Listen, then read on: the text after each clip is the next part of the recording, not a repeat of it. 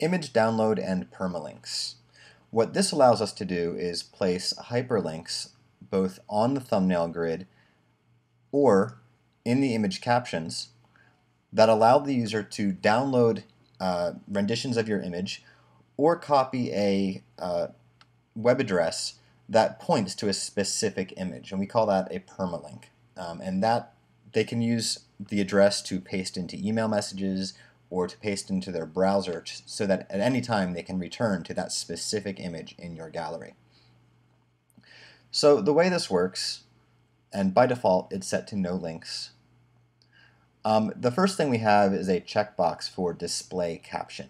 And that's a duplicate of this checkbox here in the Highslide Captions control group. And it's there so that if you have the captions disabled as a part of your design, and then you scroll down and you decide that you want to use the image download and permalinks features, you don't have to go searching for that controller again to turn them back on. It's just right here for your convenience. So we turn the captions back on, and then we can choose what we want to show. So by default there's nothing showing. There are no links. But we can open this up and we can choose to put in only an image download link or only a permalink, or we can choose to insert both the image download and permalinks. And for this demonstration I'm going to do that.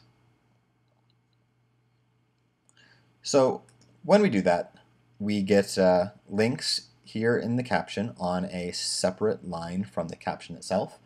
And then we have color controls for the caption text, which again is duplicated from above, and hyperlink colors so that we can set the color for these hyperlinks. You're going to be able to set both the color of the inactive link and also the color on hover. So you can see that when I mouse over those links they turn black. So the way that these work, first is the downloadable images. And here you specify a location relative to the root of your gallery where people are going to be able to download those images from. So by default it's set to photos, which means that when people use the download image link, the image they're going to be referencing is going to be the same image they're looking at here in the slideshow. If you wanted to, for example, provide high-resolution downloads in your gallery, you can do that too. The way that I would do that would be to create a folder, name a folder called high-res slash, and you have to have the trailing slash on the end of this folder name. That's very important.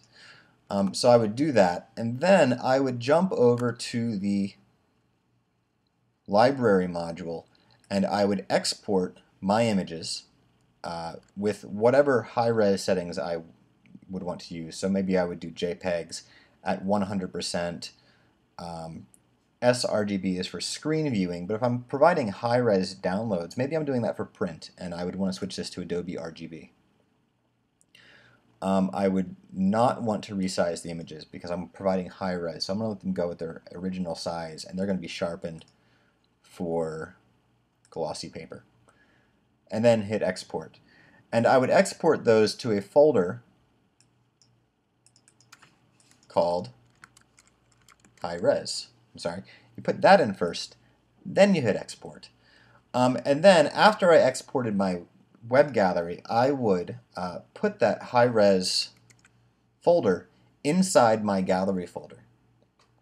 And that will allow the download links to reference them at this location in the high-res folder.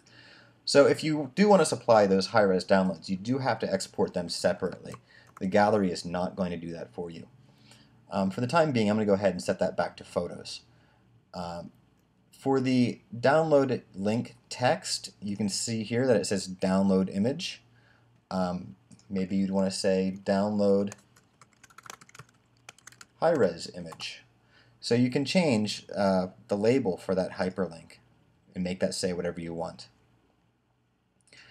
If you wanted to show the download button on the thumbnail grid rather than just in the captions, you can go ahead and enable that checkbox, and that will put a download icon here on the grid. You've got several options for the icon, well, two actually. You've got a disk, and then you've got this picture save icon. So there's a little bit of choice there in what you can do with that. And if you want to have it on the grid, but not in the captions, you just go up here and you set that to no links, or only to a permalink. And so now we have that download link on the grid, but not in our caption. And you can also set it so that the link will open in the same window, or if you hit this checkbox, now when they click this link, it'll open up that image in a new window where it can be saved easily. So if this is disabled, the best thing for them to do would be to right-click and save that image. That way they're not leaving your gallery.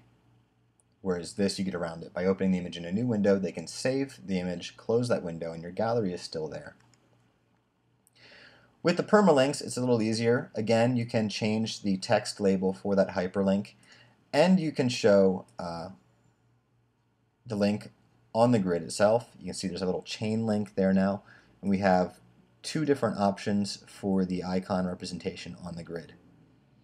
So people can right-click that and copy the target link, and then later they can paste that link into their browser or into an email message in order to load up the gallery. And what will happen is that link will lead back to the same gallery page, but when the page loads, it will open up whatever link or whatever image they've copied the link for.